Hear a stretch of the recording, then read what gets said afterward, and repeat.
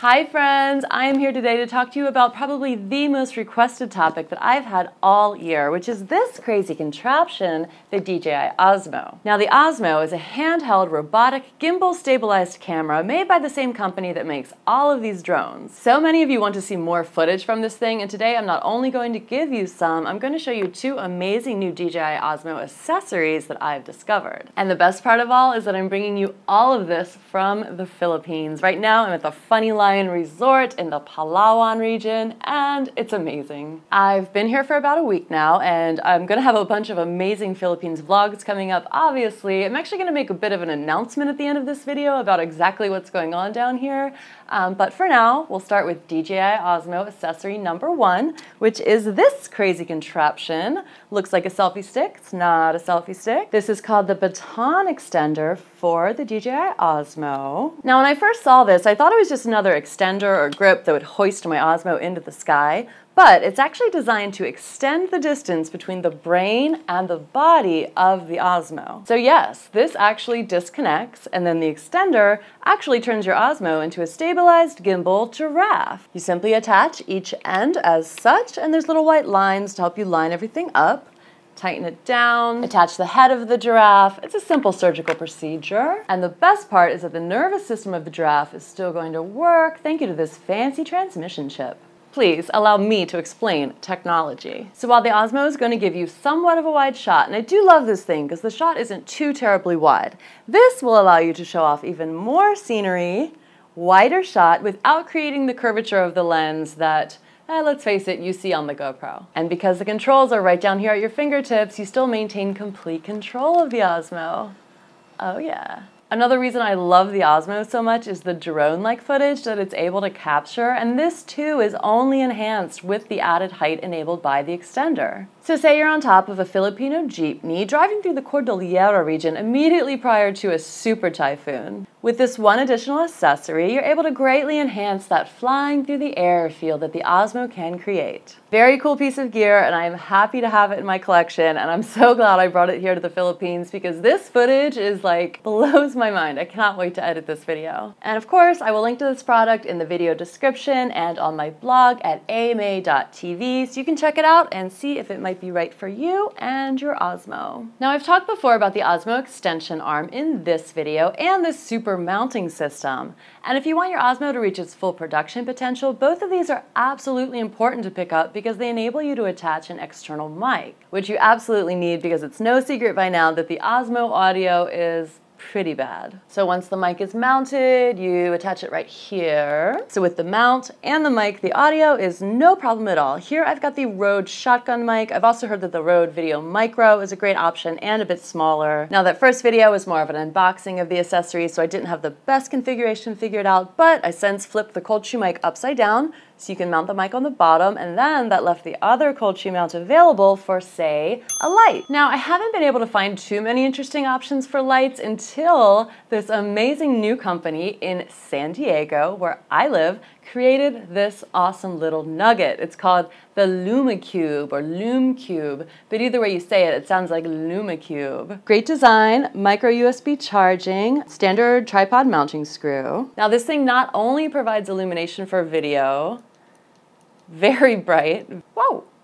It syncs for flash photography, and wait for it, it is waterproof, which means nothing when working with the Osmo because the Osmo is not waterproof, but imagine what you can do with it with your GoPro. So say you're in a cave on an island hopping excursion in the Philippines and you find this dark, drippy cave to be a little bit dim and a little bit scary. LumaCube to the rescue. I'm in the cave. There's still some light coming in from the outside. But if I were deeper in this cave, this would come in handy. Whoa! Without the light. With the light. Look at that. I'm in a cave. Yeah, without this thing, these shots would have not been made possible. Awesome.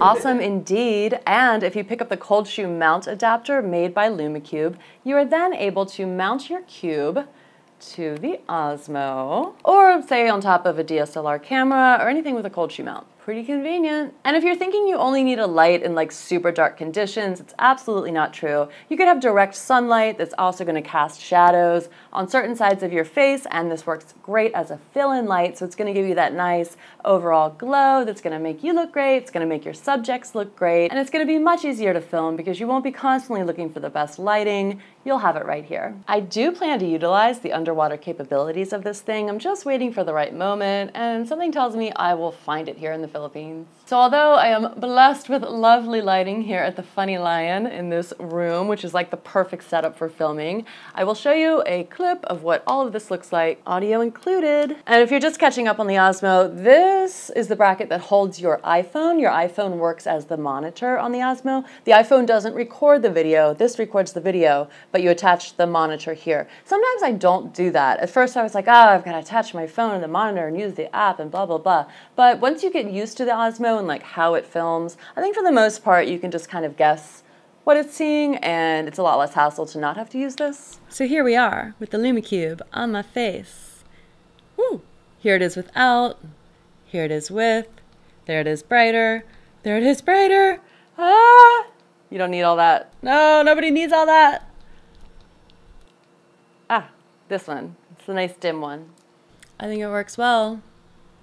And if this lighting wasn't so great here at the Funny Lion, I would need this probably. So while we're here and we're talking about gear, I'll go ahead and give you a quick rundown of all the gear I brought on this trip to the Philippines. It's tough because every single trip I have to make careful considerations about what to bring and what not to bring. I would love to bring everything, but I can't because I also have clothes and I'm a girl and I have products and makeup and nail polish and all kinds of stuff.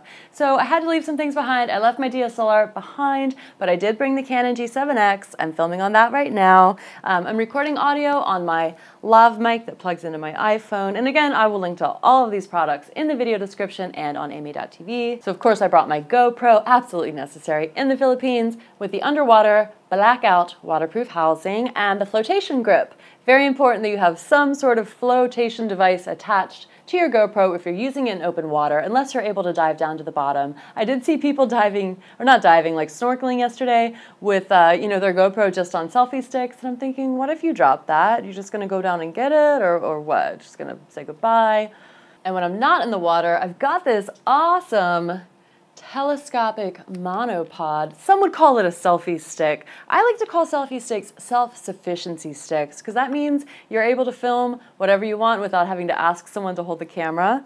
And this is a super sturdy one. I call it a monopod because it is a monopod for one, and it functions very much like a tripod. So you can get that super telescopic footage that is so fun. There's all kinds of stuff you can do with this. I mean, you can get wide. I've got my GorillaPod, which I use as the standard grip for my G7X. It's great because you hold it as a grip, and the grip actually provides a little bit more stabilized footage.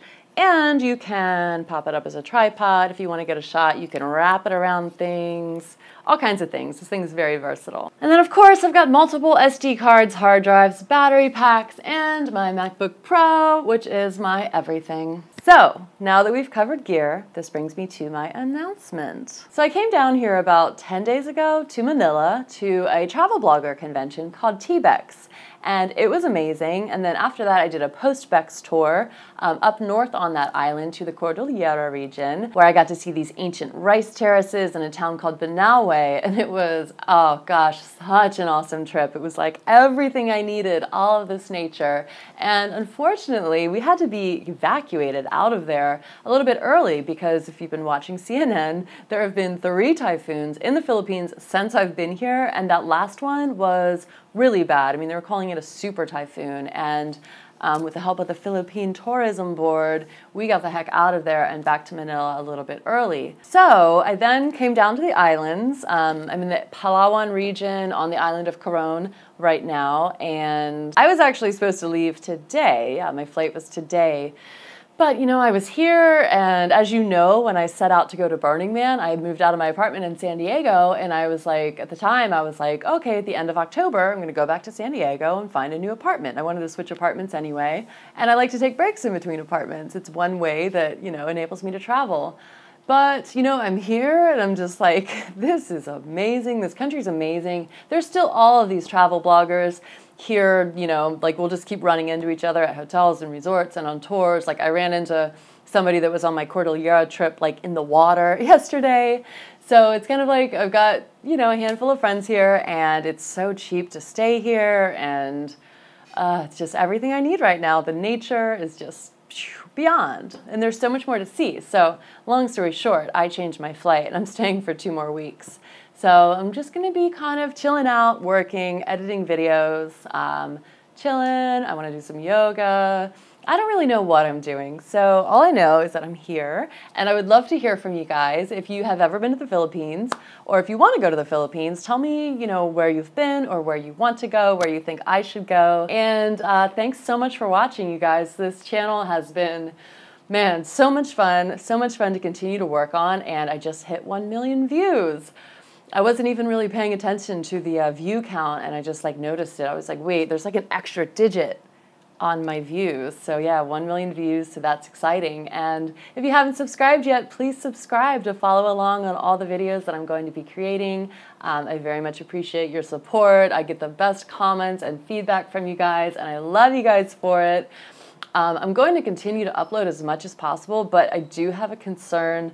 Well, a lot of bloggers here have this concern. The Wi-Fi here is, I mean, bad. And like blogging is one thing, but to upload a video to YouTube takes so much bandwidth. And today I'm flying back to Manila for like a 3-hour layover. So I'm shooting this and I'm going to try to upload it there today. But after that, I hope I get a video up. But if I don't worry, I'm fine. You can follow me on Instagram, follow me on Snapchat, follow me on Twitter. I probably won't tweet that much, but I'll be around. But if there's not a video yet, all that means is that I'm editing, and I will have so many videos posted like the second I get back to the States, or if I can find good Wi-Fi somewhere. If you know where there's good Wi-Fi in this country, please let me know, because it's not, you know, it's not a matter of, oh, I'm staying at a nice resort, they should have good Wi-Fi. It's not a matter of that, I've discovered. It's just, I don't know what it is, just the country doesn't have very good Wi-Fi, at least not for video. I mean, you know, I need a lot of Wi-Fi and a lot of coffee. So that is all. Check out the product links in the description, and make sure if you are gonna buy these products to use my links, because then Amazon gives me like a tiny bit of money so I can buy more products, or mangoes here, or SD cards. I need more SD cards already. So yeah, do that. I appreciate it. I love you guys, and I will see you in the next video. Bye.